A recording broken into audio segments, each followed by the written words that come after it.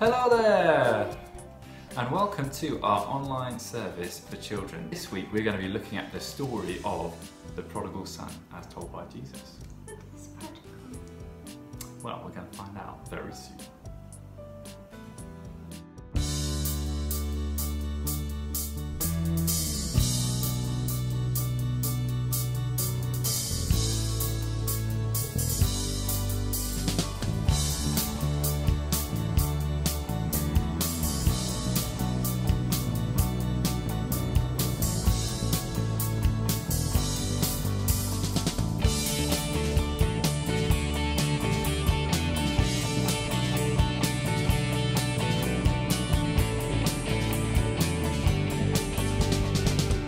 Love is an ocean without a shore. Your grace is a lighthouse, an open door. You deserve the highest praise. Your hand from the valleys and shaped the earth. Your cross took my life and gave it worth. You deserve the highest praise, the highest praise, the highest praise. You deserve the highest praise, the highest praise, the highest praise. You deserve the highest praise. In my grief, you are there. Solid rock, firm foundation. You're the true living water, my daily bread. You're the first and the last.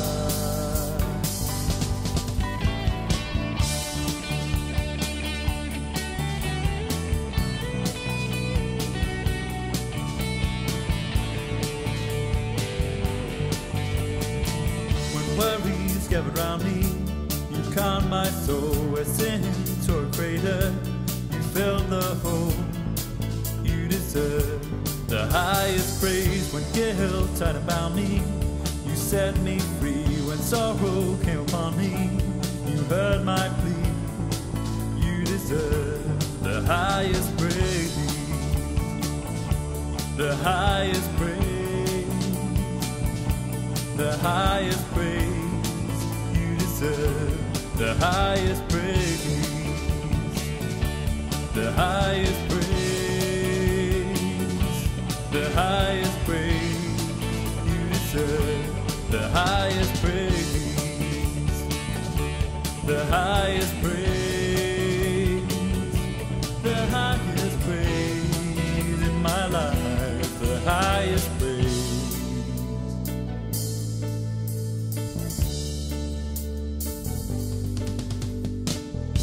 Price was mine, the cost of blame. You took my sin, my guilt, my shame, and I will give my praise to you. The price was mine, the cost of blame. You took my sin, my guilt, my shame, and I will give my praise to you. And I will give my praise to you, King Jesus. Your love is an ocean without a shore. Your grace is a lighthouse, an open door. You deserve the highest praise. Your hand from the valleys and shaped the earth. Your cross took my life and gave it worth. You deserve the highest praise.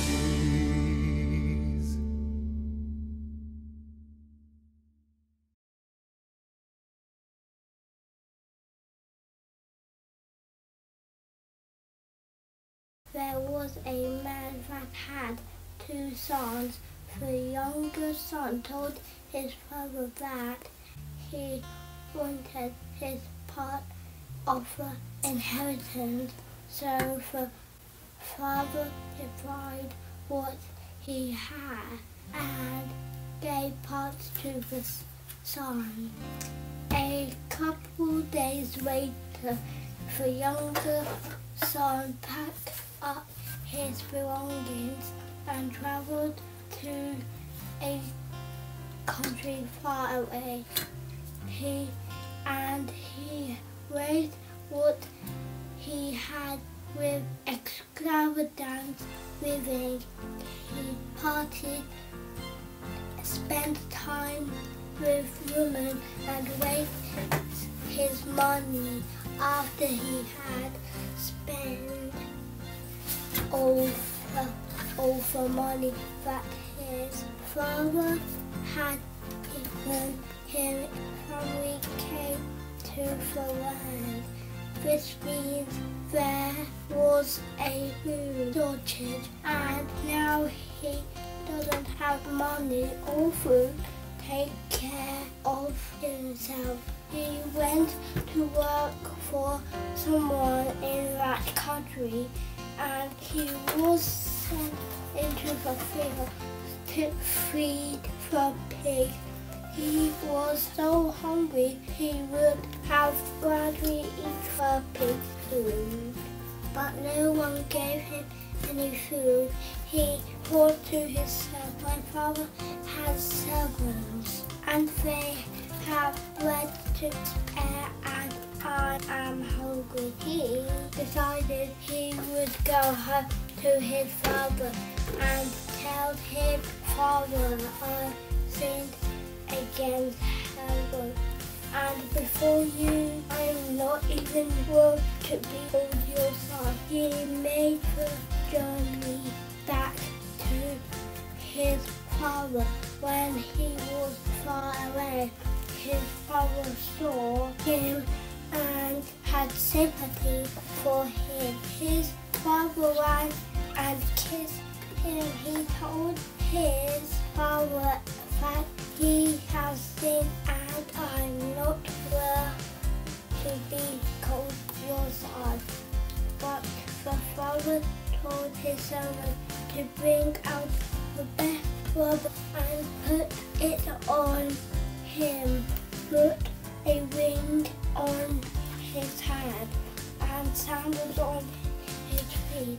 He told them to bring the fatted calf and let us eat and be happy.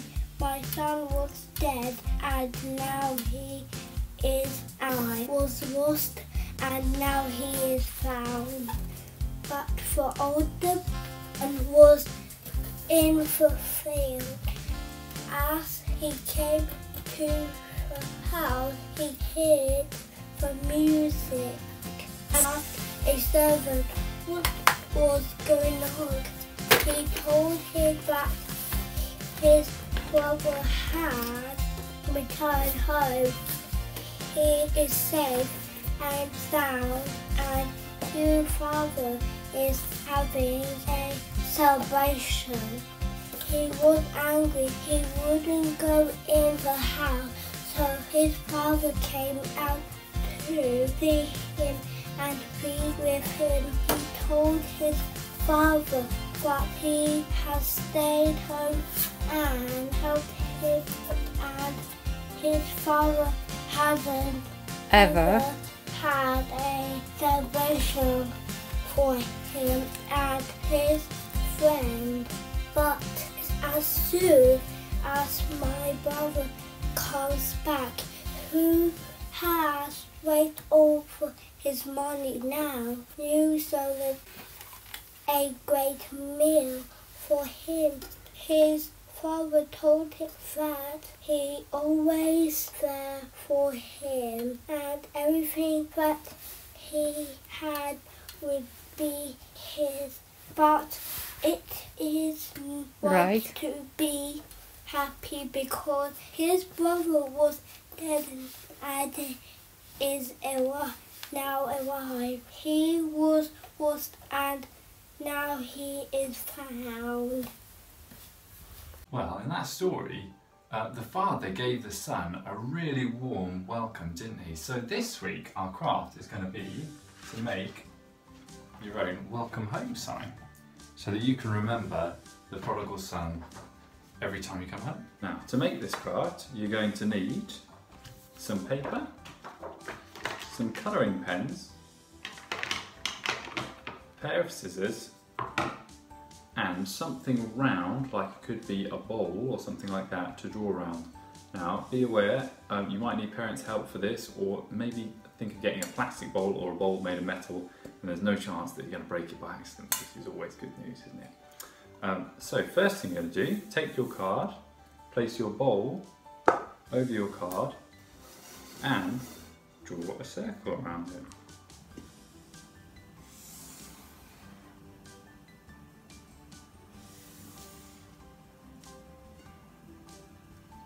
Next, we, or an adult maybe, are going to write welcome home in our best writing in the middle of the circle. And now comes the fun part, we're going to decorate it.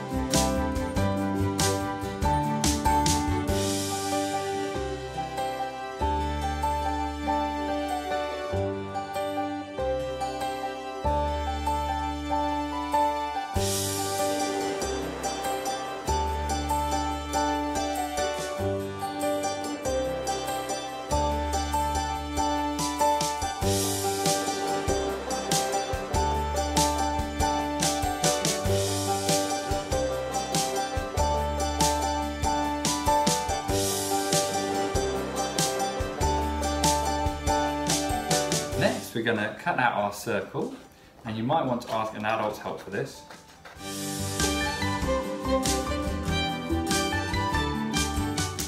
And finally, ask an adult to gently curl over your piece of card and make a little slit just at the top.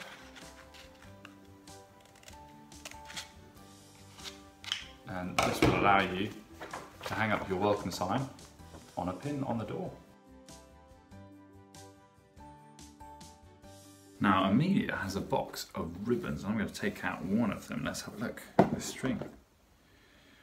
Now this is something, I'd like to explain to you something with a piece of string. So let's have a look. Now I want you to imagine that this string goes on forever and ever and ever. It loops around the world, it goes around the moon, it goes to Saturn, it goes across the universe, and it just keeps on going. And at the end of this string is just this little blue section here. Now this blue section represents our life here on Earth. Whilst we're on Earth, we do lots of things. Let's say at the beginning, we're a baby here, and maybe we grow up a little bit, we have a teenager, or it's a bit of a rough patch maybe, or maybe it's a good one, and then we go on to adulthood, maybe we get a job, and maybe we're saving really, really hard. This last bit's really, really fun, and everything's good, we get to travel, all sorts of things. But then the thing is, at the end of our life, we're going to spend the rest of eternity somewhere, aren't we? And it's either going to be with God in heaven, or away from God in hell. And the rest of our life, it just goes on and on and on and on. Now what I want you to do is to think about this part of your life. I want you to think, can you live this part of your life in light of the rest of your life?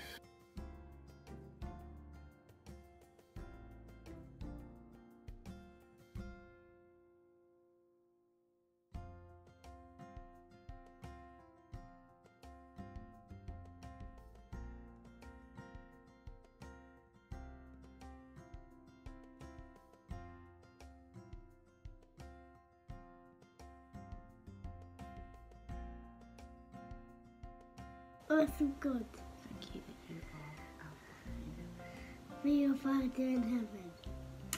Thank you that even when we are lost, Amen. we are not lost to you. Amen. Amen. I pray for those feeling far away from you right now, that you would draw near to them and give them comfort, that you would help them to feel close to you again. Amen. Amen. We pray for all those people who are feeling upset because of the effects of lockdown. We pray that they will be comforted by you. Amen. Amen. We also pray for anyone who is self-isolating, and again pray that they would feel your love. Amen. We pray for our national and local leaders. We pray for your wisdom and discernment for them to make important decisions. Amen. Amen. We pray for our teachers who are working so hard to ensure schools stay open. May you provide them with energy and enthusiasm. Amen. Amen. We lift all these prayers to you in Jesus' name. Amen. Amen. Thank you for watching, everyone. Yeah, and one question. Do you need to come back to Father God? Because if so, there's a party with your name on it. Wash me, Lord, make me clean. On your grace, Lord, I lean. In your mercy, Lord, renew me, cleanse, restore me. I have